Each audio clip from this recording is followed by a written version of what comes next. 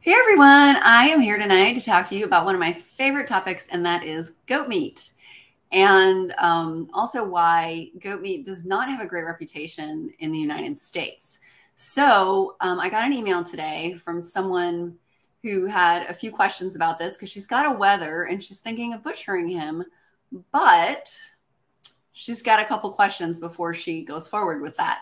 One of the things is that she tried goat curry in a restaurant and it was filled with a bunch of little tiny bones. And she was wondering why that was the case and if we had tiny little bones in our stew meat.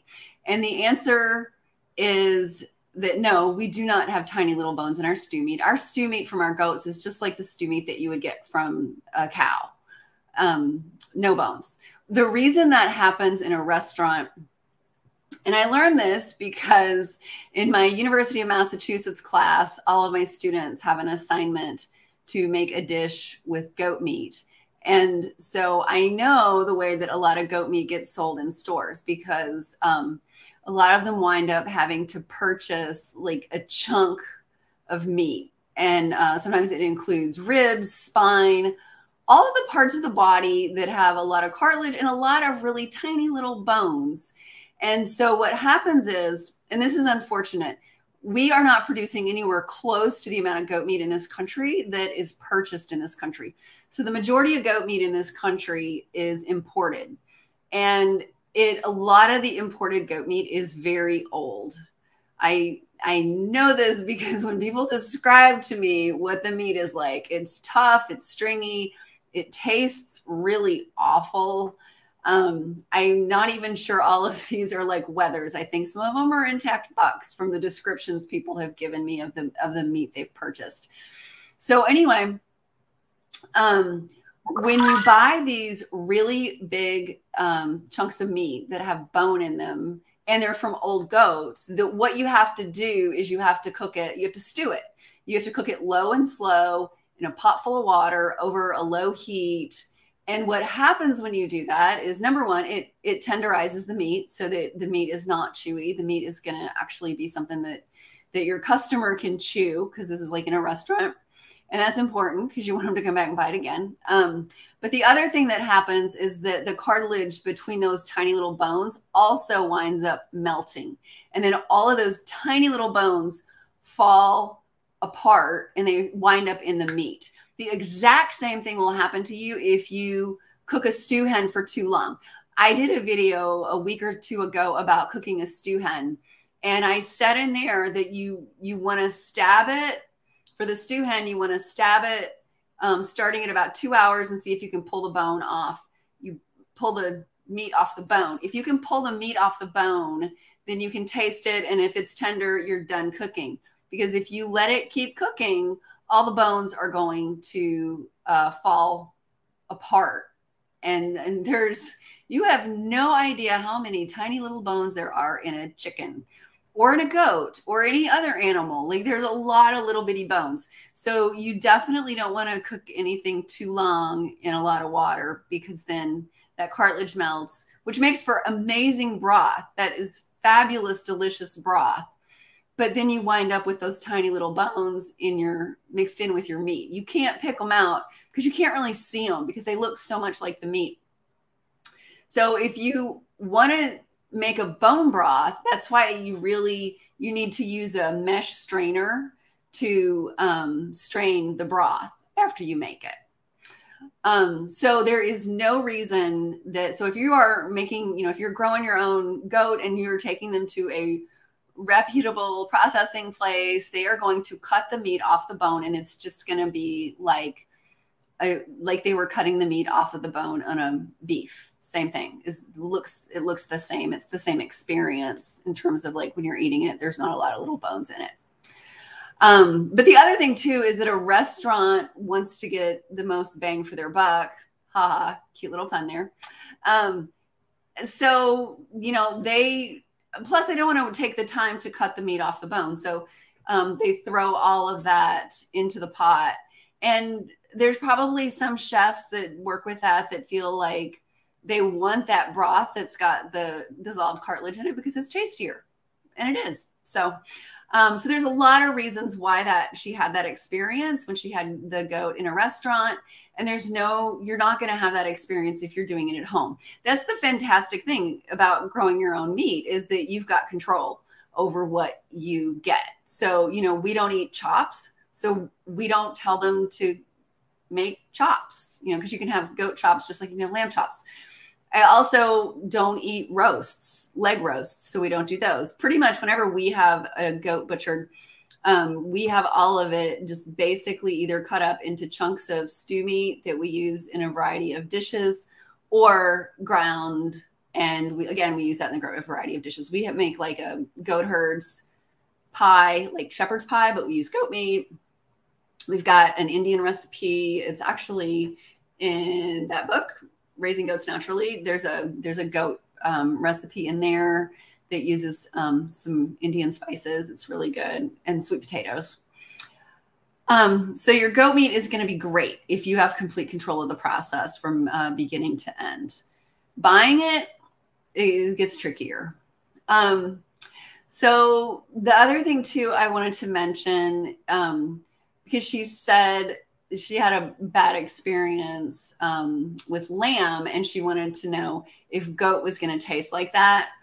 I personally feel like our goat and our lamb taste very similar, and that is because basically they're all grass fed. The goats that we butcher are basically wethers that they were born in the spring, and then they've really had nothing but pasture and mom's milk for their whole life. So there isn't, and then the same thing with our lambs. Our lambs are 100% grass fed. They are never fed any grain. So when you get a lot of the lamb that you get at the store, unless it says grass fed, it's going to be grain fed. And lamb by nature is very fatty, and grain fed is going to be even fattier. There's an old farmer lives near us, and he used to come over all the time and tell me that my sheep were not fat enough. He said that he need to jiggle when they run across the pasture.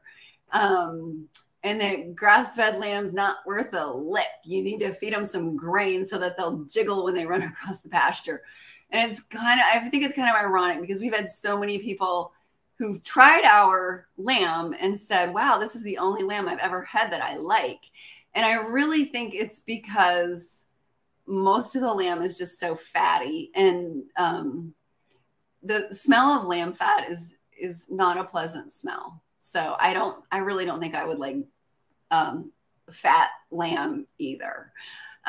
Goat meat, on the other hand, is very lean. Goat meat, the cholesterol level of goat meat is in between dark meat and white meat on a chicken.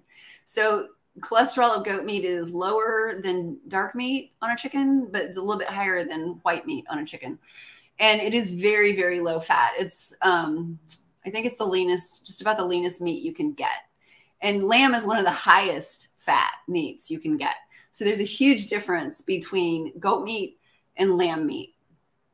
So don't assume that just because you've had lamb meat and didn't like it, that you won't like goat meat. I really feel like everybody should probably try butchering one of their goats to see if they like it, because what I said to this person is that there's probably nothing in your area that you can buy that is going to taste like your goat meat. And again, we've had people say the same thing to us. People who buy goat meat from us have said it's the best goat meat they've ever had anywhere. And I really think it's, because first of all, they're young. We're selling them, when they're like 6 to 9 months old, and there is no magical age. You just butcher them whenever you think they're big enough to butcher. That was another question she had. Someone had given her this very rigid guidelines. You have to do it when they're 9 months old. No, you don't. We butchered a 6-month-old Nigerian dwarf one time. We had a bunch of wethers that year. He weighed 51 pounds live at 6 months of age. And so we went ahead and butchered him. And my husband did it. We didn't take him to the locker because we were just doing the one. So we didn't want to take him by himself, because that would be sad to make him go away by himself. So we just did the one, and he was 51 pounds live weight.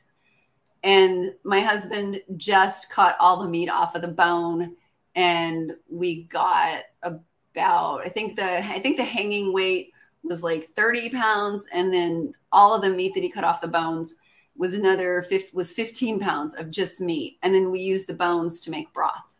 So the bones don't go to waste either. And some of the bones we fed to the dogs, but you only feed those raw. You don't give them cooked bones because those are the ones that splinter. And then, so then when it comes to, so then her last question was if it was really financially feasible to butcher this wether, because they don't have a lot of pasture, so they have to feed a lot of hay. And she didn't tell me what her hay cost, so I really can't comment on that. But the other thing is that honestly, I believe that the meat we produce is priceless. There's no place that I can go to buy the meat that is going to be like the meat that we have. And the other great thing is that I know the whole history of it. So I know that, you know, this meat came from animals that had wonderful lives. They have never had any drugs.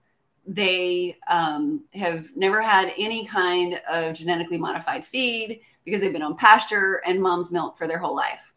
So that to me is priceless. And in our case, it really doesn't wind up costing us much because they're on pasture. So, you know, if you want to start figuring out like, well, what was the value of the milk they drank that I could have drank or used to make cheese or whatever, you could do all kinds of math all day long, trying to decide if it's financially worth it to you. But to me, it's psychologically worth it, mentally worth it, because I'm getting such a superior product to anything that I can purchase at any price. And I've never seen goat at Whole Foods, but when I go up to the suburbs, I always check the meat case. And, you know, I know the price of lamb that I see in there is just mind blowing. So, you know, like $12 to $19 a pound. So I feel like, wow, we are really doing great. We're saving a lot of money and getting what I feel like is a superior product. So if you guys have any other questions about goat meat, excuse me.